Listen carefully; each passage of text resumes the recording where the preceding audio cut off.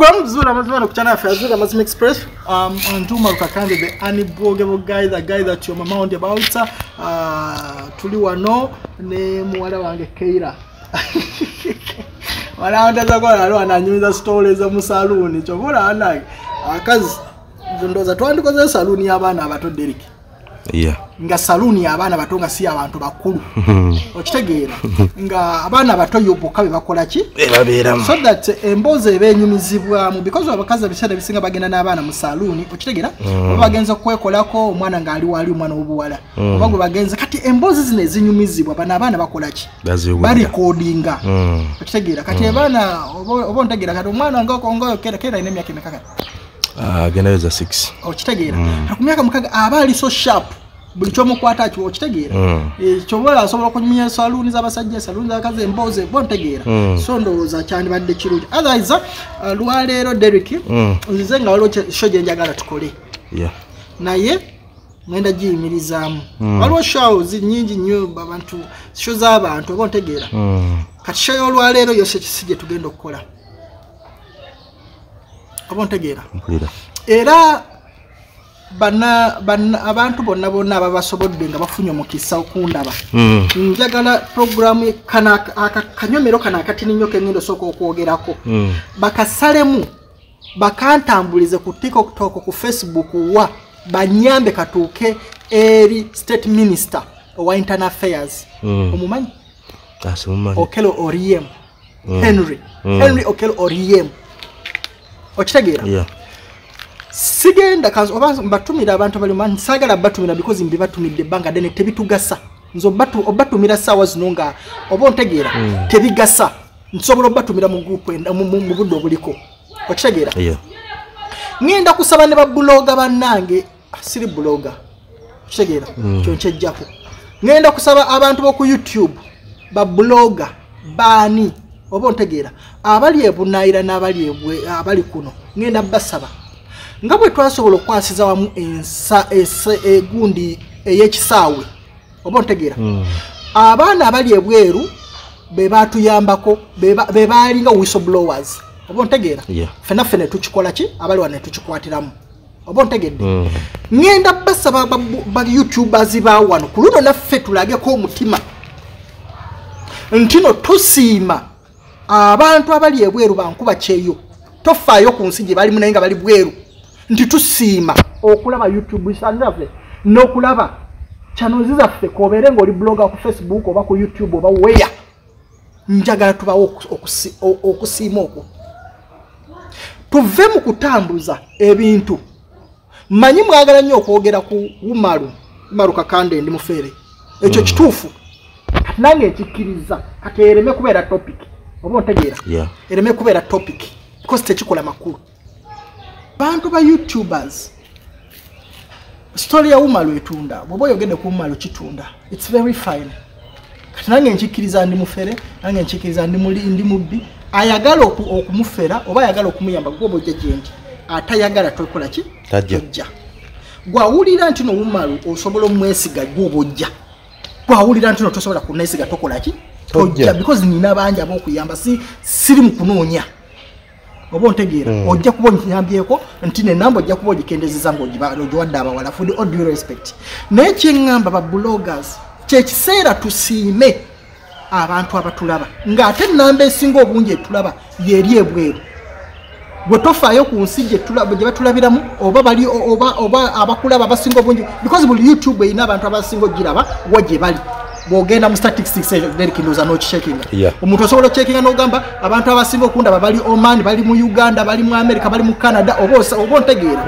So badde mbasaba twegatte wamu tulwanirire bannyinaffe tulwanire baganda baffe nga bwe baali ba whistleblower ne batulaga ekyokukola mwe be muyita bakadama basekadama batayina magezi ne batulaga ekyokukola ntino basobola okukera ku macha ne balwanirira airport ne batulaga ne bakwata omumuli ne batulaga mbufa abali ku butaka batulemereddwa bo basobola okukwata omumuli. Mbadde mbasaba ku luno naffe abantu abalina chance tuba challengingeko tubalwanirire manyi ba YouTubers banyi nnyo temwajja jokirako. Derek omukulu Oryem Henry Okello ompulira mu wiki gye tukubye emabega yavaayo n'akola statement yali munne munnamawulire omu simanya bakakatambya kwakalabyeko sinakalaba yabadde ne munnamawulire bakakoze interview naye olw'okuba ye state minister owa internal affairs oba ontegeera state minister wa foreign affairs oba ontegeera olw'okuba ye state minister wa foreign affairs ow'ensonga z'ebweru amawanga munnamawulire n'atuuka n'amubuuza ku baana abafiira mu Middle East oba ontegeera mukulu Oryem mu all due respect okubeera nga state minister oba ontegeera n'avaayo n'ayatalinga statement gye nabadde sisuubira n'agamba abantu abagenda ebweru baliyo ku lwabwe oba ontegeera mbu if they expect Uganda okwakitinga mbu kwegamba wali mu luzungu nonyamu nnyo kivuunula nga si kikyusiza meaning oba ontegeera because ebigambo byenjogera it's my own words and I'm ready to stand with them in the court of the law oba ontegeera n'avaayo n'agamba lwaki ngambye bwetyo ndi ba YouTubers ne bwe mutanweyungako ne bwe mutanyeyungako nga mulaba abantu abali ebweru si ba mugaso naye nga musobola obadduukira ne balaba ebintu byammwe mulago nga saawa zino temusobola kuyimirira nabo oba ontegeera yavuddeyo n'akola statement n'agamba abantu bano they are there on their own because balowooza expectinga kinene nnyo okuva eri government oba ontegeera ne balowooza mbu government mbu bafuna ekizibu omwana ajja kukuba essimu mbu simanyi government eddukirewo emutwase ereete swat munnamawulire nga n'akomekerera nga mubuuza interview yabadde mpanvu naye n'akomekerera nga mubuuza kyoyagala okugamba abantu abali mu Middle East ababonabona are they there on their own n'addamu ng'agamba I repeat my statement oba ontegeera mukulu Oryem ntandise bwenti si gwe asoose ogamba nti no I repeat my statement n'ogiddamu nga bwe warepeatinze the same statement n'ogamba nti abaana abali eri bali ku bwabwe many people waliwo aba repeating a statement nga bagamba I repeat my statement the police has a right to kill you but I want to tell you one thing mukulu Oryem God above all katonda yamanyi ddi obulamu lw'omuntu lwe bagenda mukulu Okello Oryem Henry mwe muleetedde mwe balidazi baffe mwe muleetedde abaana abali ebweru n'abantu abali ebweru bw'amawanga not only in Middle East but all over the country okubonaabona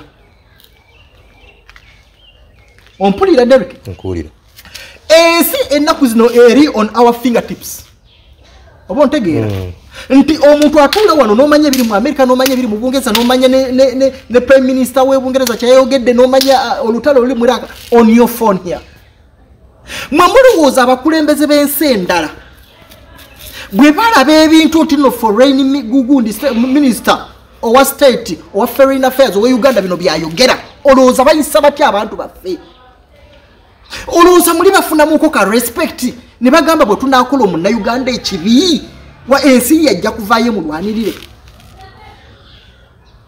olowooza abantu abali mu Middle East tugeze mu bansi z'Abawarabu abakozesa abantu baffe ne gavumenti y'ensi eziri mu nsi kyekyono ky'Abawarabu olowooza bwe ziraba nga ba state minister oba abakulembeze baffe nga bavaayo ne boogera bwe batu do they value our workers olowooza basobola okuwa abaana baffe ekitiibwa oba bamaama baffe oba basenga baffe abali eri olowooza basobola okubatya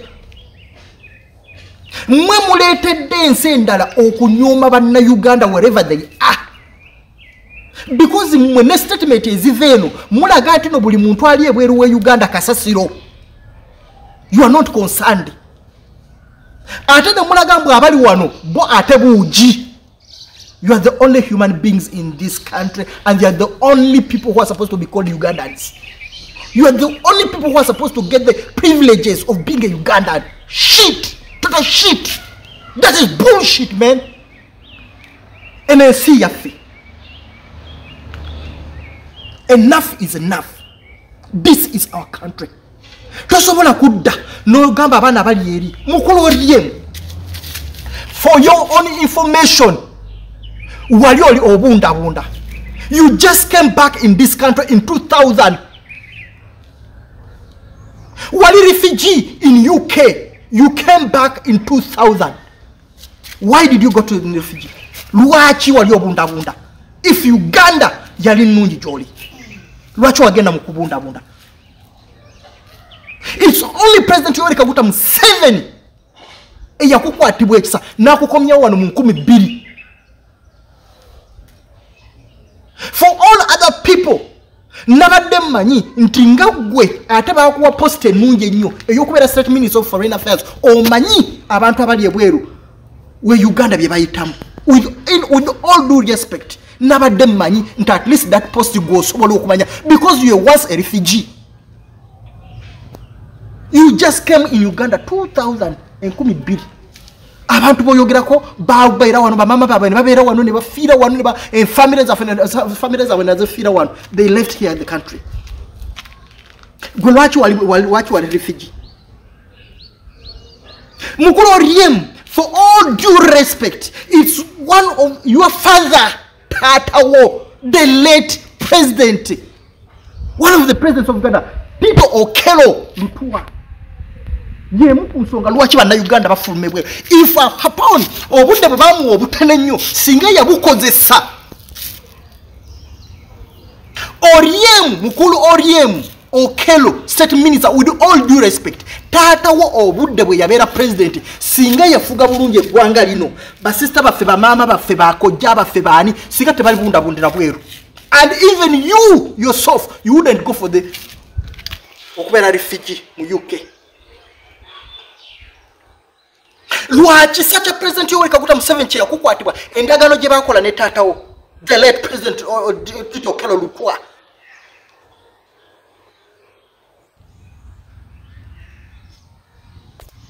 Mwe muleetera abantu otandika oboogerako ne mutandika okunoonya abantu basiba ne muddukira mu makooti mwagala kusiba abantu because mu think this Uganda is yours. Before you utter a statement as a leader, so go to know your background. Why do you people so forgetful? Lwaki mwerabira nnyo gye muvudde? You family mukulu Oryem, you are born 7. Muli abana musanvu, you are the second mubakulu. Your family is there in UK. Bakomplaininga nti no buchanga bagenderi tobayambye nakomawo. Do what do you want us to say? Oloza batusirikate tulina bintu byetukwa tebetuba mamanyiko. Lwaki ovayo n'ogamba n'owatalinga such a statement esobola n'okuleetera abaana baffe abali mu Middle East abali mu nsi eri okufuna obuzibu. Do you know that simple statement y'eddakiika emu kyesobola okusitisa abaana bali? Nga ne government z'ensi endala zitegedde nti no bano bannayuganda kati tewaliwo abalwanirira, so we are supposed to kill them as if you are slaughtering chicken or goat. Is it what you want? Mulabanga kati emirambo girekeddawo okujja mingi mu ntebe. You feel like it's now kibasala okulaba nga bannayuganda tebakyafa nnyo kibasala mwagala bamale okufa. Why is it that obuli wabeera wakalembereza muvayo ne mukola statements ezisobola okuleeta abantu baffe abali ebweru obuzibu? Why? Mukulu Oryem, you are a refugee in UK. Mukulu Oryem, your dad sabotaged this country for God's sake. If he never did so, why did you run as a refugee? Lwaki tewasigala one? Why? You came in 2000. From 2001 up to today, you have been a minister. Not so? Because President Yoweri Kaguta Museveni yayagala okuddiza okusinziira bye endagaaniza baali bakoze ne taatawo the late president His Excellency Tito Okello Lutwa. Gwolowooza ebbanga ettono nnyo President Tito Okello Lutwa yamala mu buyinza omugenzi olowooza singa alikozesa singa abaana babundabunda? Do you think so? Lwaki oyogeranga omuntu atamanyi nti nawe wali refugee? All your family are there. Mukulu Oryem, with all due respect, your nephew yavayo wano na complaining. Your own nephew bamuyita ba Eddie simanyi Eddie ani. Now complaining about. Nagamba go wefula or second born nayo wefula. The leader of the family. That's how the president Yoweri Kaguta Museveni recognized. It's on record. It's on record. Nagamba tobayambye okukoma wano. Why are they crying outside their own country in UK? Why? Lwaki tutandika n'abamu? Why? Mukulu Oryem county chua simanyi county ya chua mu district ya Chitugumu nina abana 10 wano messages abo ababona and it is one of the poorest districts. In fact, your county is one of the poorest counties in Uganda. Chua county. Simanyi Sabu county. That is in Chitugumu district. Where you have been an MP, wagwaka one bakujjayo kati kuluna bakuzizayo. Where you have been a minister from 2001. Uchango okoma wano okuva mu exile. What have you helped your people? Mukulu Oryem, I'm telling you this because we love you. You're a foreign, you're a minister for God's sake. Minister of Foreign Affairs. Anything from your mouth, chizamwe subi oba chikakanya abantu bafebo nabanye weruwe gwanga. A statement gwe nobubera temugenda chikola no yogera no gamba me as a state minister of foreign affairs abantu bonna bali mu Uganda banange gwegwe bazanyirako mwe mugenda okulaba n'abadda mukozesa abaana abo ne batambuza akatambi ako n'abadda mukozesa ngagenda mutulugunya alowooza kituufu ne bwobanga obadde tokimiininga ne bwobanga obadde okyongezesezza ensobi. People will respect our people outside there. Why did you negotiate with the president Yoweri Kaguta Museveni to come back? Why did you negotiate with the president Museveni or kukoma wano? Mwali wano mu UPC. What were you saying when you were in UPC? What were you talking? Why is it that you people you are so forgetful? Do you think when you sit in that chair then you start rotating around in AC? Does it make you different from a Ugandan who is suffering? No way. My dear brother, my dear father, no way. It doesn't make you different from those people suffering in Mubiyumba. You have been a minister for 2001. Golodolinze dio kuvako. Goloza abana abali mukata, abali mwiraka tebasobola kubeera ministers. You have contested for more than twice. 2 times. Lwaki towumula. Tato yali president. Chichicho chanonya. Loloza abana abali mu omukata oba muki tebasobola holding that position you are holding. Gwe chicho chukubezezako. Muleta bana Uganda okwechawa, muleta bana Uganda okwogera obubi. Oluvanyuma ne muddukira mu makoti mbe muba noonyo bakwata munoonya mubaguddeko emisango mugenda kusiba. Nze ne bwokera ku macha nonsiba mu story emu. It will not remove the fact because whatever he talked is on record. It's on record. Even in yourself you can go, you know. Even in yourself you know. And I'm talking to you as my leader, whom I pay tax to be paid. I pay tax to you for you to be paid. And it is under my constitutional rights to talk. So long as so long as I talk the facts. It's my under obligations. I know my rights as a citizen of this country. However much they can be violated, however much my rights can be violated, but they will still remain my rights as a citizen of this country. Banange ba YouTubers banange. Banange ba namawure banange. Banange ba bloggers. It's high time we stand with our sisters and brothers. It's high time we stand with our people who are outside of this country because they have stood with us. Batulabye, batademu data, bakoze buli kimu kyonna, they have sacrificed, bavayo ne batulwanira n'olutalo olw'entebe. It's high time we stand with them. Kyewuunyisa sinnaba nakulaba abantu bavaayo ate ojja kulaba baana bali eri be bali mu kubo. Ffe abali ku ground one, we have them. Why can't we also stand with them? Why? Lwaki bwe kituuka ku nsonga z'abantu abali enkuba Kyeyo tubalekera balwana entalo zaabwe. Bwe bakomyewo wano mayiti ne tudduka ne cameras tugende tubikwate. Bwe tulaba ebintu ebitalina mugaso simanyi ono mufere, Umar mufere, simanyi Umar akoze kino, ne bitubiddukira ne tubiteekayo ne tubitambuza because twagala kusuula bannaffe, twagala kukakanya bannaffe, twagala kulaga mbu ffe bamaanyi bannaffe balina kugwa, ffe tulina okutambulira waggulu. Why? I challenge you. We at least demand for an apology from our honorable, our beloved honorable, our very beloved honorable we love so much, the third minister for foreign affairs. At least we demand apology from him. Harsh apology, Mr. Oryem. Harsh apology. This statement wasn't as light as you may take it.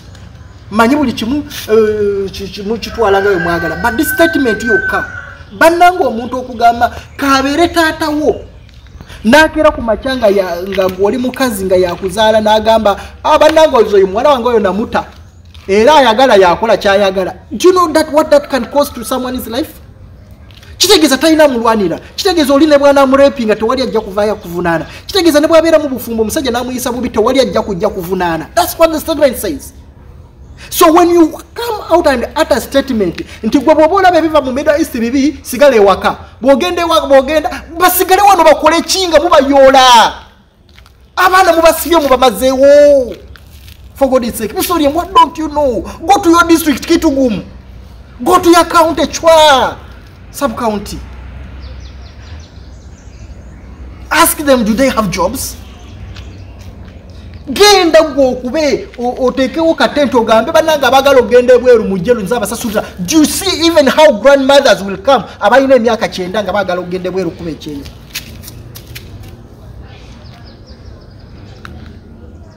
Lwaki bannayuganda mubakyaye ensi yaabwe? Why do you make people to become timing bombs abantu okutuuka okwekya wambu kati ekijja kijje oba nfanfe? Why do you want people to reach that extent?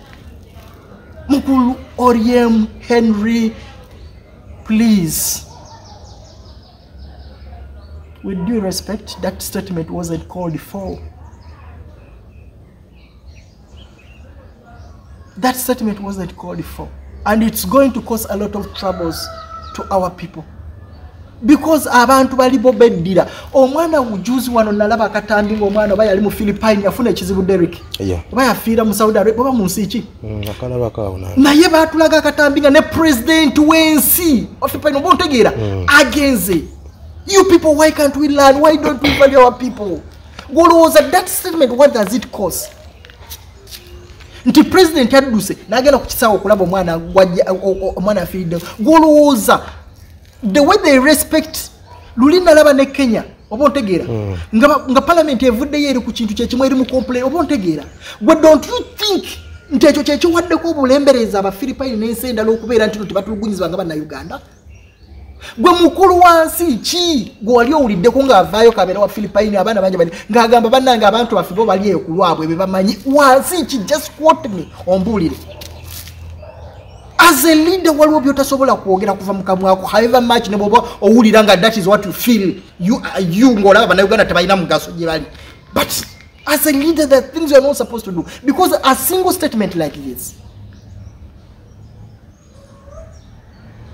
golowooza singa president Yoweri Kaguta Museveni akeera ku makya n'agamba bannange nga bw'atera nnyo okusaaga n'agamba hala leero kansaage muki bannange abasajja kati lwaleero oliwaddembe lwaleero ndikuwadde oliwaddembe okwata omukazi.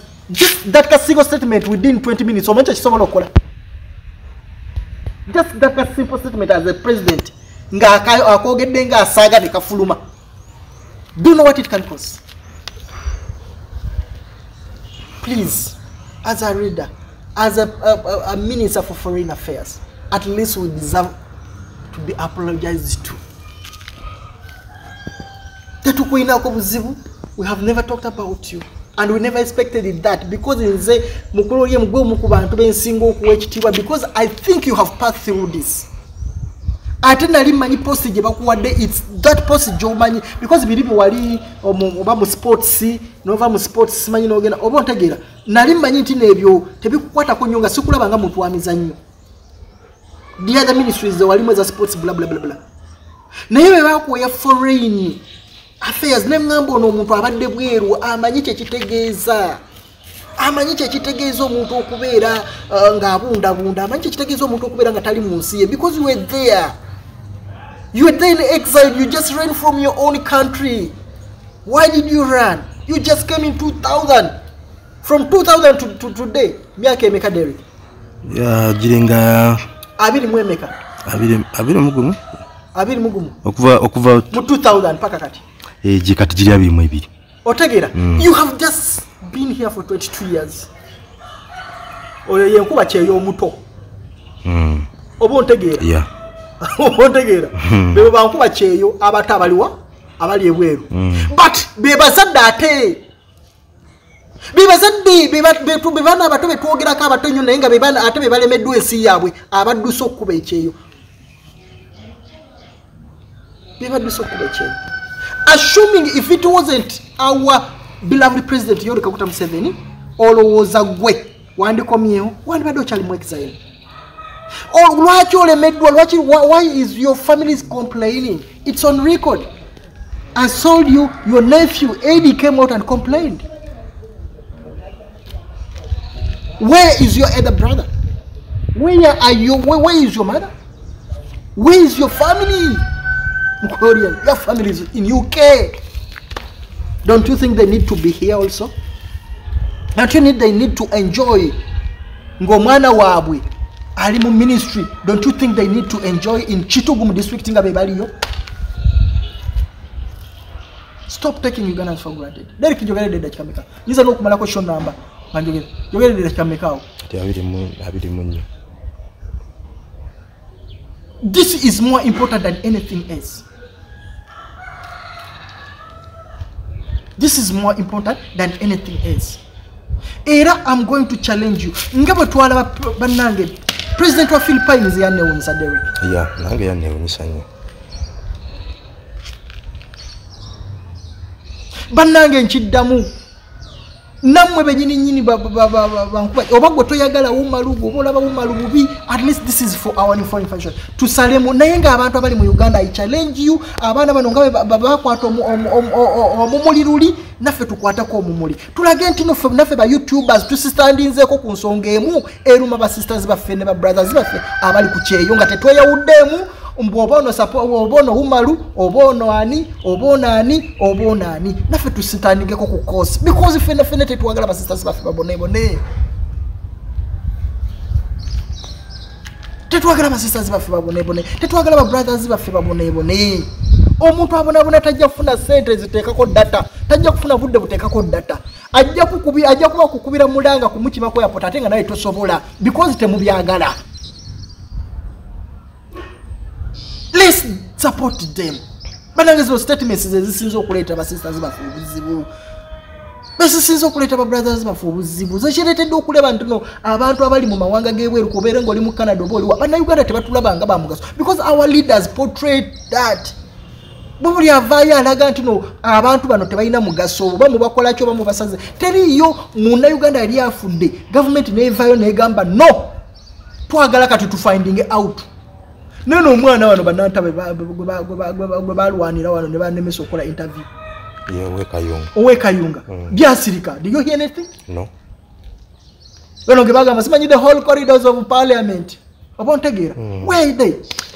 Naye bannamawulire tusirise when the such statements are being done tusirise tulinza ate omukazi alwane simanyi bu Nicole simanyi Britain Nicole yalwanye ne simanyi nani simanyi nibiki.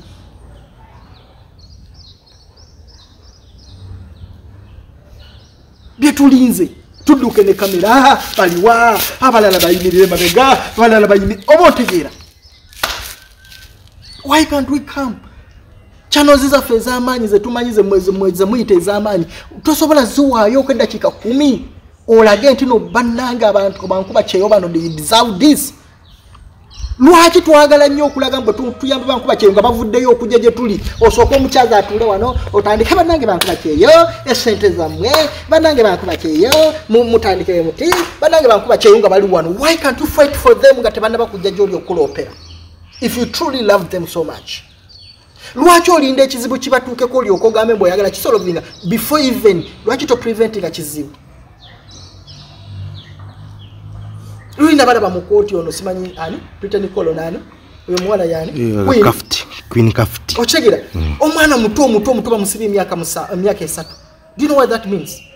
Ochegera nayenze ekinewunyisa Derek oba ontegeera ne Brittany Colo naye mwenyini tajjukira nti ono wadde yakola ensobi naye yali amututte muyamba oba ontegeera omuntu akujja awantu nga tolina wakusula nakugamba nkututte wa boyfriend wange osulewo oyina okujjuka teri muntu mukwano gwa asinga oyo oba ontegeera because the Brittany Colo yali talina wasula oyo omwana namukwata nakola ki naye nga kuolaba bannayuganda they deserve justice. Naye in the same period Derek waliwo amawulire agafulumira ku social media nga waliwo omukazi ayokyeza munne olwabba mu nyumba ne mufiira musimanyi ne comedian omu mu nyumba omuliro oba ontegeera story eyo teriyo munnamawulire yavaayo n'agikola ki n'agigoberera paka nakati.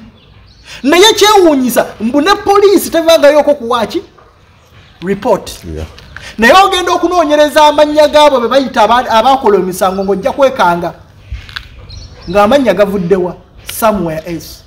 Ono Queen bamusiba because mukazi watu mu Nigeria mu Tanzania tayina agamba tayina ki. Naye nze nkugambye amawulire ge gafuluma be gabanga gali matuufu agali ku social media era buli kimu ne kitambula era nalabako nga abantu bakoze simanyi bagamba omukuba suspect yali kawempe wano gwe walabako poliisi ng'evaayo ng'ewa report nga bwe yawe mangu ku Brittany Colo nto omukazi yeyokyera munne gwomanyi kyekitegeeza okuuma ku muliro n'oyokya munno n'oyokya ne boyfriend wo ate nga mpula n'omuntu wokusatu naye alimu gwe wali owuliddeko kyana evaayo kati negamba ebyogerako. What kind of bullshit is that? Abantu bayogerako nga mujja mwekunganya bannange tukole obukundi tulwanyisa Umar. I will still talk ne bwemba sina njogera nga nteekayo akantu kabeera ne view emu bweti nga nzaagira biddo bamuteso ne muteso kola nga zina bbiri. Tuleme nnyo kumalira ku bintu ebitatugasa. Kati Brittany Colo simanyi bamusiyo what next? Simanyi kuyo emyaka 3 tulina wana abantu abakoze Derek ebikolobero myaka 3 sigamba omwana mbubyali but it was too much Derek, it's totally too much. Kakati ono yayokya munne ye nga temuleta story ye because beri police nga tevaayo okukulaga statement gundi so naye veye ebikole mangu nga bwe yakola bya Brittany Colo lwaki ebyabano biruddeyo muleme tufuula basiru Derek soko okubeka oswipa eyazula amazima okomewo.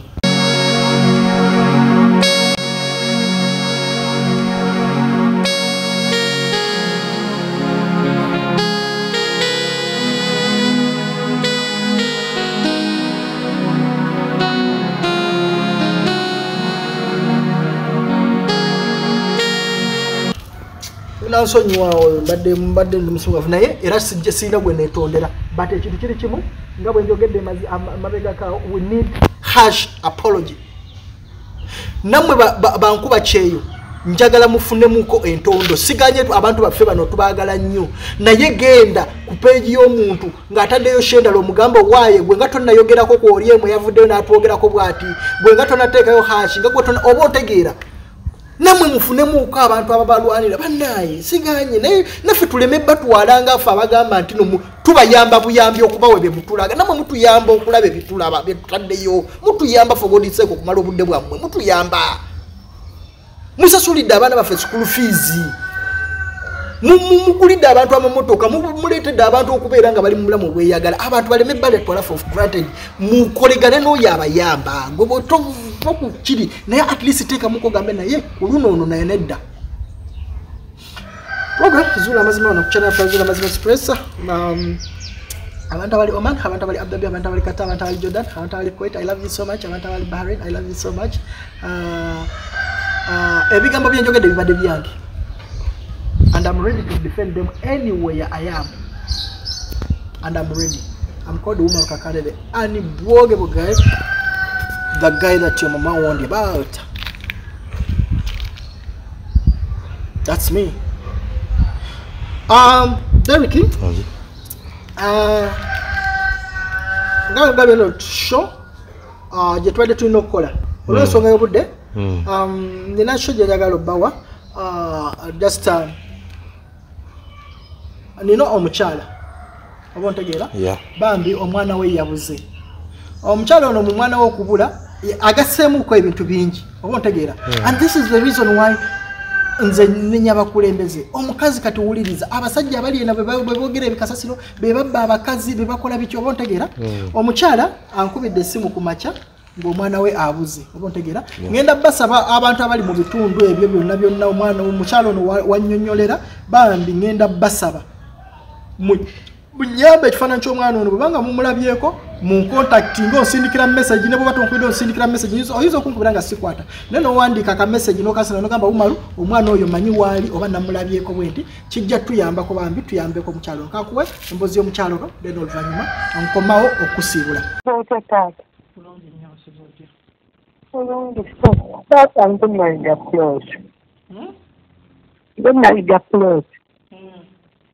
Tato mwana wange bamwingireko n'omwana kumanyiriza nkuminayo kumanyira gyali. Mwana bamubidde wa? Bamubidde wa mukulu we. Batya ebinyinyonnyole. Omwana bakedde ku makya ne bamumema akambawo ne bamugamba leeta omuggo bw'ati bwe yaleese omuggo yakedde ku makya nga munnayina waayonoonye. Kati bamugamba genda oleete omuggo bwe yagenze okuleeta omuggo teyakomyewo. Paka akudde kugira kati ennaku 3 munoonya talabikako. Ng'omwana yali abadde abeerawo? Abadde abeera wa muganda we. Wa ati maama njagala onnyinyonnyole wa? Bayitawo bbira nankuwadde. Omwana ng'alina emyaka emeka? 7. Muwala mulenzi? Mulenzi. Kati muganda we yagamba ki? Anti twanoonyeza buli wamu nga naye talabikako ne tugenda ku poliisi ne tuteekayo ebirango ku bizindaalo waliwo ekitundu bakiyita Ghana ne tuteekayo ku mpaawo ne tuteekayo ekireka nze mbeera kireka bujuufu naye ye mwana abuze. Abadde asoma? Abadde asoma. Ng'asoma kyakumeka? Abadde mu bebi kati adde yagenze mu kkoopu.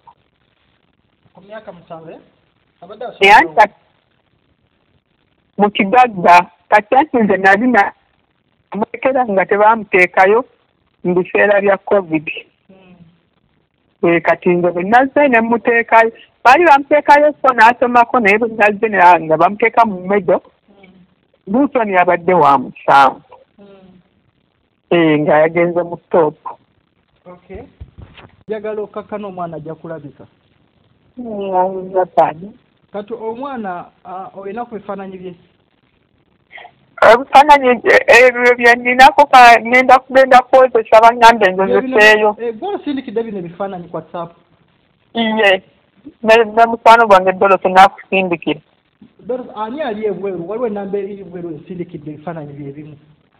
Eya Doloso nange kennyini ne nkusindikira. Doloso yo omuyita otya? Mukwano gwange kati twafuuka ba Uganda. Eyo yali ebweru kozi waliwo ennamba ali ebweru asindikidde ebifaananyi bye bimu eby'omulenzi. Nze mbimuwadde. Bo bimuwadde? Taata w'omwana ye aliwa?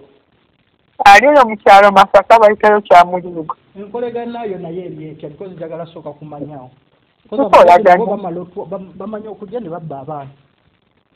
Ye tamanyi gyendi kuba n'ekibuga takitegeera.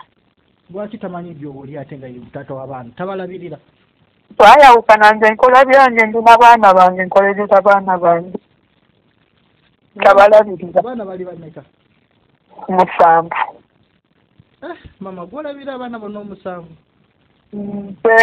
Oyo omwana nja kugamba kitaawe yamugulira akapawuza akajonisoni ak'ebitalo n'akazigo byebyokuva mu buwere Jessica Powder ak'ebitalo n'akazigo ne Life Boy byebyakolanga ku mwana kaŋŋambe byebyo kikagoye sikiki nze okuva we yangamba twala naye mwana Kyeyo kasasiro kyekyatamya ne mukoowa ne mumala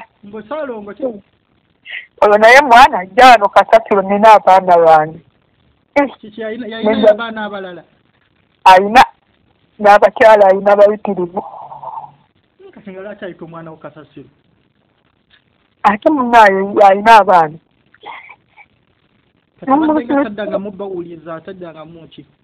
oyo ye taddangamu kumulabako yadde na ne bwe mba ŋŋenda mukyala abaddeyo gwemperera wa 7 nze namuteeka mu kisulo ng'era ono simutwala muleka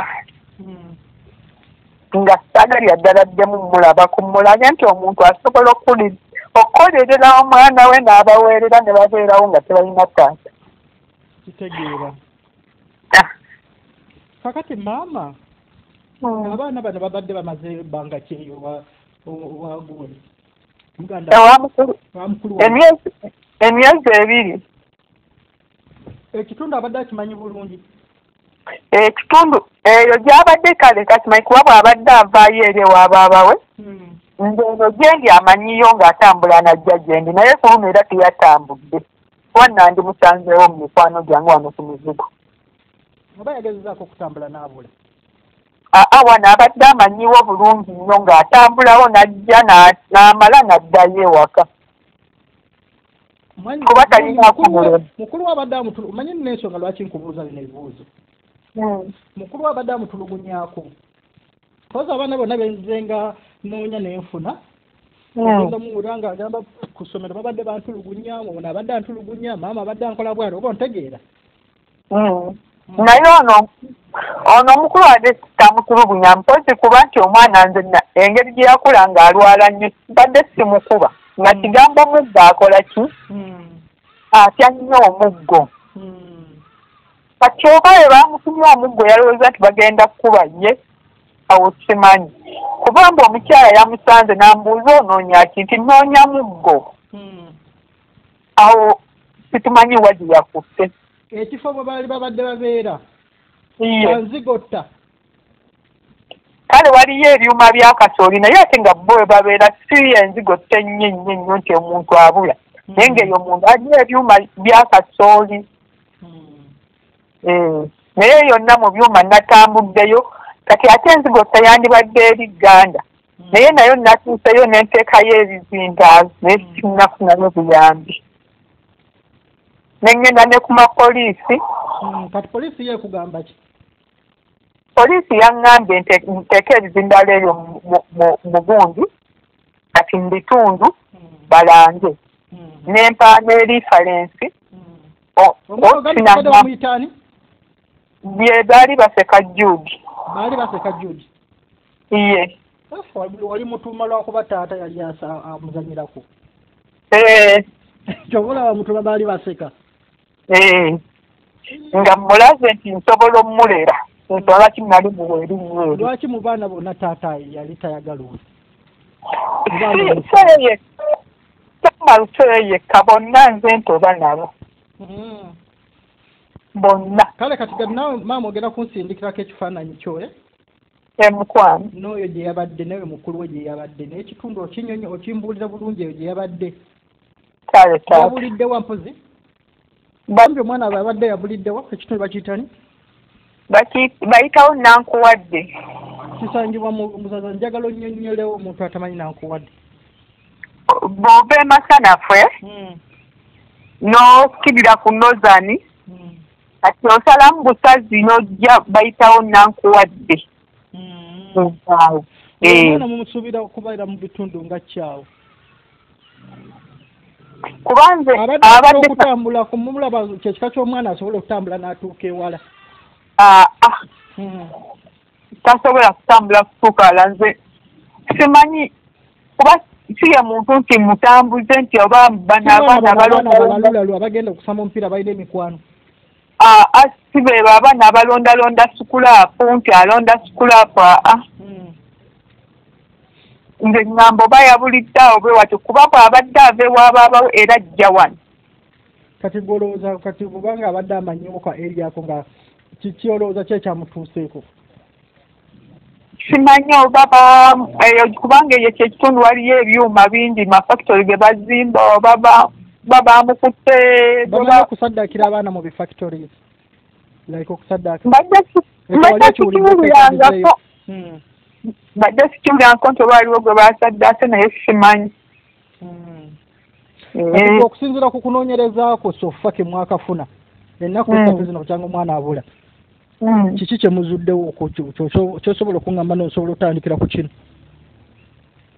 Mr. Umar sina kyenziddewo kubanga sina kye naawulidde. Ku poliisi bankubira nti wamulabye nti nedda, ku bizindaalo nti bamulabye nti nedda, katwongere tulange. Yabula yambadde ngoye ki? Yali ali mu ka t-shirt ka bbulu ng'ali mu busiripa nayambadde na bino ebipale ebya sooti bino ebibanga eby'abasirikale naye nga ekikye si kikwafu ebiringa bivundi ebyo bituwatuwa naye nga kimpi nga wansi kifinyibwako n'eppeesa n'olisiba wakati bwe wati. Bitegedde ebyo bitu eby'ensawo ennyingi. Okay. Kati banayiba bo tebalina kibagambako nti no babamulabako oba bamulaba n'eggundi oba bamulaba ayita wano? Okuleka nayiba omu abalinaanye eyo ye yaŋŋambye nti yawulira ng'ali mu nju ye ng'awulira nga mwana ekkubo liyita mabega we bw'ati. N'awulira omukyala amubuuza nti onoonya ki? N'addamu mbu nnoonya muggo. Omukyala gwe yawulira ng'amubuuza amumanyi eddoboozi lye? Like ng'abantu b'okukyalo basobola ogamba no nawulira eddoboozi lya Naalongo gundi nga yabuuza oba tamumanyi okuba olw'ensonga nti ekifo kiri bbize nnyo abantu bangi abajjayo ab'enjawulo. Kati omukyala oyo ayinza okuba nga yakomekerera ng'alaba oyo omwana kisoboka? Kubanga akugamba nti omukyala ye yayitawo n'ayambuka. Kati omwana yamulaba? Teyamulaba naye mukuwulira yayitawo yekka n'ayambuka nga anti kati mukuwulire akakubo kali ku nju ye bw'ati. Kati owulira ebigere nti bino bidde eno bino bidde eno. Kuba abantu bayitawo nnyo abagenda mu byuma abanona amazzi. Ate nga nakyo omusajja ye yaŋŋambye kuba nze nabadde mbuuza ki omukazi naŋŋamba nti abaana abange kolo nabata ssaawa 7 okufuluma ennyumba ogenda okuzannya. Naŋŋamba nti nze nawulira omuntu ng'ambuuza omwana oyo nti onoonya ki, n'amugamba muggo naye ng'eddoboozi lya kikazi. Kati omukazi n'adda eno ne simanya mwana yasigala alaga oba yagenda oba yakola kya ye teyamanya oko yali mu nju. Omusuubira kubeera mu bitundu nga kigo okusinziira nga gwe oba olabaawo? Kale bw'aba ng'agenze oba Gganda kuba Gganda bye kiri awo okumpi. Watuuseyo okwo walangiddeyo ke mu bizindaalo by'e Gganda? Kuba ate kyo kikuba nnyo naye natuuseeyo. N'empira n'ekawungeezi nga bazzemu ne balanga. Maama tokaaba omwana ajja kulabika mukwano. Olidde? Taata. Mmanyi obulumi bw'oyitamu saazino. Kusuubiza omwana agenda kulabika. Yanzizza taata. Bw'alabika bwe balabeerawo gwe bakukubidde ne bagamba omwana ali wano onkubirako because ngenda agenda kulabika ekyo kyo nkikusuubiza. Yanzizza. Tofaayo owulidde? Mukama akukuume munnaaye. Amiina maama toddamu kkaaba saagala oddemu kkaaba. Abaana kitumanyi abaana gw'obeekuliza oli mukazi. Kyokka ngenda abegali nakuteerayo nga obusente bwange bwonna bwe nasola baabulya. Ontera ku WhatsApp? Nza kuteerayo buli ssaawa. Bakulyako sente mmeka? Yo keesi badde bize nga yo keesi sinagituukako. Zonna nakola emyaka 3 n'emyezi 6. Ng'okolera wa? Saudi Arabia. Kati omwaka ogwasooka gwo ne ngujjako kuba nafolodingamu abaana bange nga nina amabanja n'enkola ki naye ogwokubiri n'ogwokusatu ente nga nina gwempeereza naŋŋamba azimba naye mukuluma nakomawo ne bwe yazimba yagaana okuntwalawo ne bwomukubira nti mpaayo takuyamba yali mukwano gwange nga mukwano nga mukazi oba musajja musajja oba yali bbaawo njagala ombuulira amazima kale yali bbaawa yali bbaawo naye nga twali tukolagana mu ssente nga kati nga yagula nga ŋŋamba nagula naye kati mukuŋŋamba kwe yaŋŋamba we twazimba maama we yajja n'asindawo lwaki takutwalawo okukulaba oba ekituufu yasendawo kati yakuwako ebifaananyi ng'alaga basenda tebaasendawo baatundawo yasenda yasingawo yakulagawoko ebifaananyi nga basinga yansindikirako ku bipapula bya banka nga bataddeko nti bakola ki babanja naye tantwalawo kati ate nze okufuna yeyifa mason waliwo owa land board gwe twagulangako yeyakola ki yeyakiŋŋamba wali otadde mu sente mmeka obukadde bulinga 15 naye kati maama gwe singa omaaza olina abaana 7 mazima ddala sente n'otannemuziwaba okuzononera ku musajja anti olaba nali nsazeewo nga njagala kuzimba nkomewo nga tolinawooko muntu gwosobola kwesiga eno wadde abaana ali mu myaka eno ali mu myaka 26 naye nga muwala kati ng'oyo tosobola mwesiga maama kuterekera kristo akasente because omwana wo manya alina obulumi anti abayo mukulu Umar sente zeno tuba tuzisindikira munda ga muntu kati baali tebalina bonna nakajjanzisazise kuba kati nsuubira ngenda kuba bamaze okuga twetegeke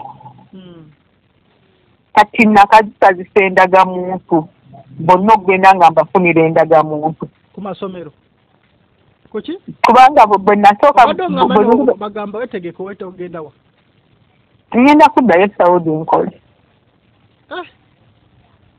ogenda kuddayo era ogenda okukola nkole ki abaana ogenda balekera kati bano abala ababiri nabateeka mu galagi y'obwamakanika kati omu ayize akanika kati omulala abulamu kati naye olwokuba nti yali yasooka n'akanikako mu piki anaatera okuyiga naye kati noono omuwala yafumbirwa oyo gwe abadde n'omwana oyo mukulu kati n'endagamuntu yakoze ki yafunye kati gendowooza at least boddamu kasi ndowooza yo omumanya embeera ze bomanya embeera ze ndowooza osobola omulaba n'olaba nnasobola okukuumira akasente kati oyo naye obuzibu era eruma bonda bakookya n'okuti ogamba oba lino olukadde lwawa naye lwakuba mukama w'amaanyi baŋŋambe njagenda nkole kuba amaanyi gange nina wakaddiwa nnyo okutuuka ku ekyo embeera omanyi wali ofunye ku ssente embeera yagize mukama gwagumya omugogo gw'omwana embeera yakukutula naye nga naye nsaba Katonda ono omuntu asuuliriza n'enzaagala ajja zirya kati omusajja ye essaawa zino yalya ssente zaaliwo bamugala luweero anti ngamba ye aliwa ye tumanyi kati gyali paka na kati tomanyi gyali temanyi gyali tomanyi gyali tumanyi gyali ne bwe wajja tomulabanga nako bw'okyanga okoma omaze ebbanga ki kati emyezi najjanga lumu ogw'omukaaga wakomawo na ssente mmeka oba wasangawo ssente mmeka saasangawo kubanga nagenda okujja neera namala kuyingizamu sister dollars akukubidde baali baagaana okunta kati ne mmala kuteekayo mu gurupu ne bayingirayo ne babayombesa ne tulwana nabo bulwanyi kati ne bantwala ne banteeka ku ofiisi bankolera tiketi ne banteekayo ebisigadde ne bansuulayo nga tebabikoze Sente ze nalinawo ne neekolera covid ne neekolera ebisigadde ne nnyane bwe naba kuyannaye temumpadde nga bangamba nti yagala genda tambula okole ki ogezize nalina ebintu nga byakupakira nempakira nenteekamu nenzija nenda okutuuka ebyo nga ninawo akakadde kaali kamu. Wali omaze ebweru myaka emeka? Byali 3 n'emyezi 6. Muntu w'emyaka 3 okomyewo n'akakadde kamu. Anti jjukira nti buli nze nakola nga nsindika ate nga nze neegulira we nakola nga nze neegulira ebyetaago nga nkozesaako njagala ddaka nze njagala ekizigo sabbuuni ebisinga nze mbyekola ki ebyegulira. Kitegeera mukwano. Nenkomawo neŋŋamba kasita nkomyo neŋŋamba bakwano bange baŋŋamba ekirungi oli mulamu ovuddeyo tambula okole ki ogende nenzija nga mmanyi nti eno nategeka sijja kupangisa kasita nawe nsudo zite nesobola okutekeezanyaako nenkola ki nembaako mulimu gwenkola omuntu omukozi aba mukozi. Oyo omusajja olinako ku bifaananyi bye? Birinako era nali mbukusindikiddeko. Bisindikire kati n'ekikyo nga bufaanana kati kisindikire kati ebyo omusajja amannya ge yaani oyo omusajja yakulyaza amaanyi? Ye bamuyita Harvard Kabuye. Ani? Harvard Kabuye. Kabuye teba Kabuye tetubatera okubeera bayaye kutuuka kwekyo. Kati kumufuna wamusangawa? Mukumufuna nagenda mulina. Anti wamwefuna mutya? Yali mukozi nga mukozi kale nga naye yali ng'akolera eyo bweru. Kati nengenda nga namukutira namufunya mukiseera nga ndi mu kugoba byange. Nengenda kati ye covid yamukwatira e Uganda. Nga tugenze kwezimba kati bwe yazimba bwe yagira nangamba nti nagula nansindikira nga buli kimu lwakuba nti essimu eri banginzirako yalimu endagaano ng'eri mu mannya go. Essimu gange eyo teyagisindika ng'eyalinga mugage. Kati ng'omuntu akugulidde lwaki aba agula ng'eri mu mannya ge? Twagulira wamu. Ati siganye kale kandibaddeko agago n'agage. Yalinga mugage. Kale nga saagala abantu baddemu toddamu kukkiza omuntu bakugamba nonguze. Ati listi bw'ogamba nti no tugasse nze naawe agasse bombi tulina okuba nga fembi ffe tuguze. Bwe ngamba ng'ongulidde tolina tteekako mbunze Kakande oba ontegere siyinza ino okubeera ku ndagaano bwe banga kugulidde wakiri ngamba nze Umar Kakande oba ontegeera ngulidde omukyala gundi oba ndiwo omukyala gundi oba ontegeera sisobola gamba nti nze nguze. Kati bwe wakomawo? Bwe nakomawo kati ng'ennamba olumbudo yali tekyabeerako kati oluvannyuma byonna ne mufuna. Yakitegeera bw'okomawo? Ati yakitegeera nali maze ebbanga kyamuwuliza nga yaŋŋambako emaza nti maama afudde ng'agenza okuziika nyinaawe yakoma okukola ki okuba nga sikyamuwuliza. Kati nentuuka mu kudda nenkomawo nga era sikyamuwuliza kati mba ndi awo nengigamba naye nenamba kangikubeko nemukubako nemukwasa n'asanyuka. Yaŋŋamba mbadde ndi eno nafuna akalimu tuleera gyenkola ki gyenvuga kati nvuga Kenya nti naye ngenda kudda lunaku gundi tusinkane eruweero nenninya nengenda eruweero kuba baali bagenda kutikkayo eyo ebintu ebiweero kati mbanja nampereza wa boda nantwala ewaka ewaabwe kati najja netusinkane naŋŋamba naye ebintu maama yafa ennyumba ng'agisinze nemugamba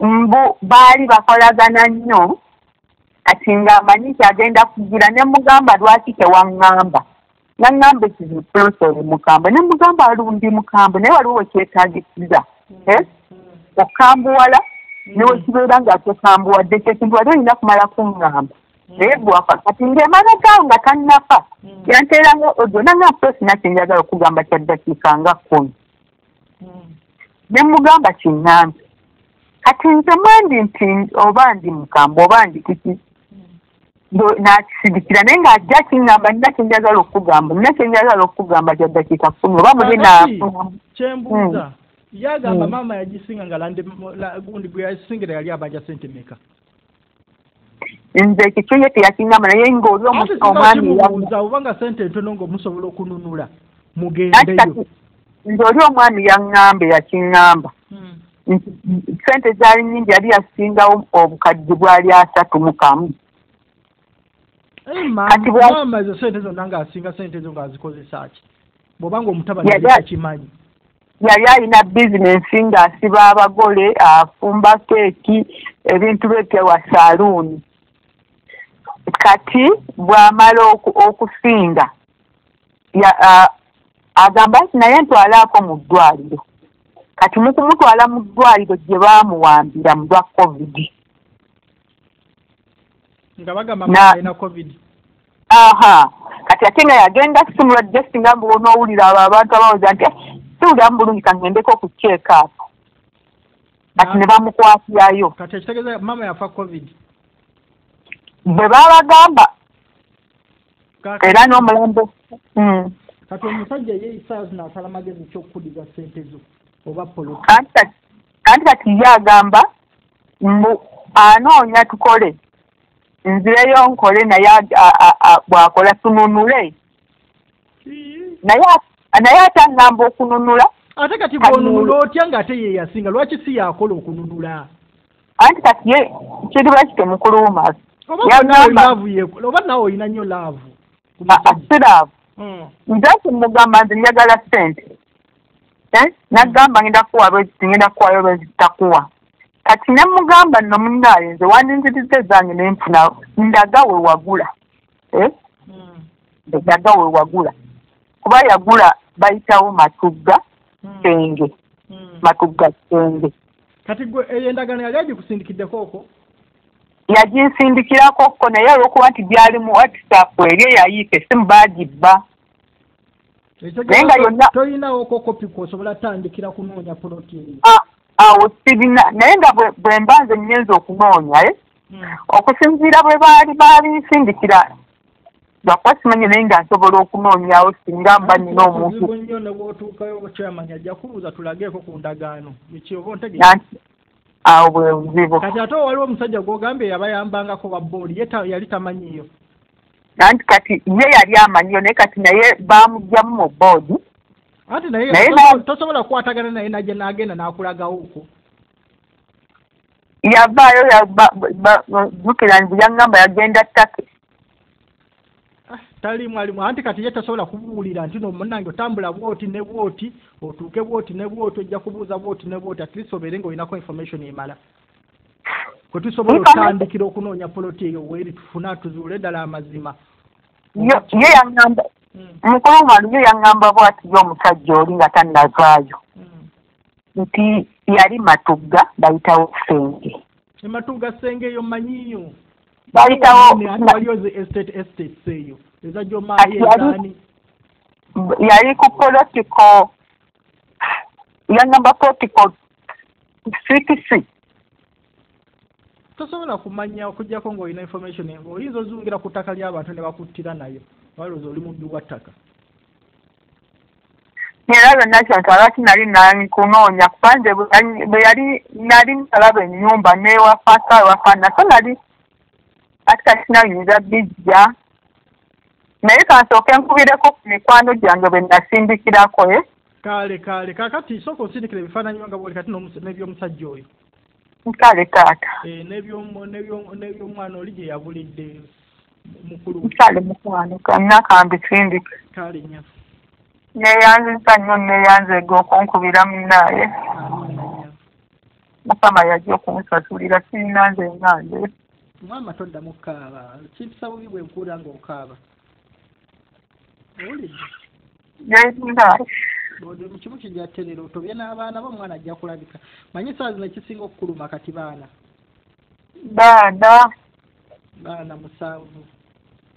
musanvu nze maama nze taata kati ogenda kuddayo mu nsi eki era ndowooza Saudi wayitidde mu kampuni ki eri kansanga omunda gikusimbikira kale nyama kale mukwano amina mukwano mudda mugenda njagala weekuume sente zo mukama katonda bw'akusobozesezza ku luno n'ogenda ate ng'akalirako omwamu nange luno nayize kuba mukama bampa obulamu emyaka 5 nga sizze Uganda myaka 5 olwo abaana bo nga otobalabeko olina n'okukomawo ofumbirwe ebyo mbikooye nabivaamu nabivuddemu kitayagala kuuma towanika nga bukyali mpanika kikyayagala tulina kuwanika kale emabega kubanga omukola gwe nalina kuba namutanga munaku yali mu nju yasiri nange nteeka mu sente zange nalina sente zange natunda watata wange masukize wali lukuli naŋŋanda wazaalamu abaana wamusanga munaku ng'asula mu nju yasuli munaku mu nju yasuli nanze nteekamu naye teyansasula yasasula kumanyamanya abaana bange butabaweerera kungo nigo sikyayagala gakiyanako maama watunda wa taatawo neteekamu nte yasambanga obudongo ng'enkuba etugwerako nkima amazzi ng'okuba obudongo ng'enkuba ekugwerako kima amazzi nga bwasamba obudongo nensulako ku tanuulu nga tusensa mu tanuulu amabaati twalimanga muwogo netundanga muwogo nga tugula limu ku limu naye n'abaana bange nze mbaweerera njadde 10 gwenda gwe maama gwe taata gw'omanya naye yanabyo sikyayagala oyo omusajja yakubonyabonya bwati olinako ku kifaananyi kye oba wamwetamwa n'ebifaananyi tebirina natamwa n'ekifaananyi kirinako ze ennamba y'essimu yeerimu naye ekyakusasula oli mulogo wandoga wandoga ne mubuuza nti ani eyandoga ologa abakazi bande bavaamu nti ani eyanoga okuvaamu mbogwologa abakazi be ne badduka naye nga nange gwagamba nabange gwagamba sirimu emimwanyi twasimbanga enkuba netumye tugenda mu kibanja kya Namwandu Kasolo twalingamu emimwanyi netukubula netweta netusimba kati anoga emimwanyi n'emmwanyi naye agenda n'ayanjula namugamba oke namuta ngetaba n'abaana bange mukama kiddannyamu mukwano kati taddanga kawa wadde kubira kubuuzaako abaana bali batyo okubawuliza yafumbisa omwana wange ku myaka 16 naye yadde okunkubira essimu namugamba omwana ow'omukulu waliwo akakulu kali awo kibuli ne mugamba nti omwana bange sente 16 naye nga tankubidde lwaki omwana we wali wamubalekera nti badde manyi oŋŋambye abaana wali oze nabo bwe nali mbayo nasooka ne mbamulekera ne njija n'akato ono omukulu gw'oŋŋambye ow'emyaka 26 gwe yafumbisa nga alina emyaka 16 kati kanakake yafunga kati kaweziza emyaka 19 akadda ku ono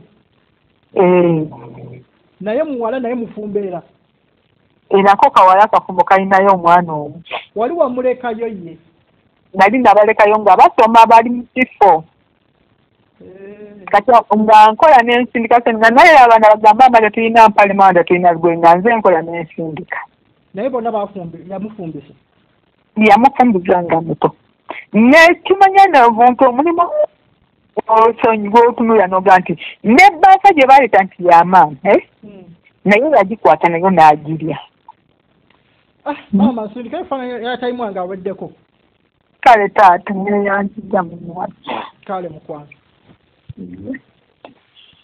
okay omukyala nga bw'owulidde bannange n'oyo omwami yamulira ssente ebintu bingi nnyo eyo story ya ssente zeemu because ali mu kunoonya mwana mbadde mubuuza ebibuuzo bingi okundeeta ne story eyo nga bw'ogiwulidde otherwise bambi tumuyambeko but for now ebyo byengenda okuwa because sure at least mbadde sisobola kuleka kintu kya mugaso ng'ekikwata ku Bankuba Kyeyo bemmanyi be basinga okundaba ate mbunzije mbawe bisho sure nsobola okulinda nenze ekikwata ku Bankuba Kyeyo it will never wait.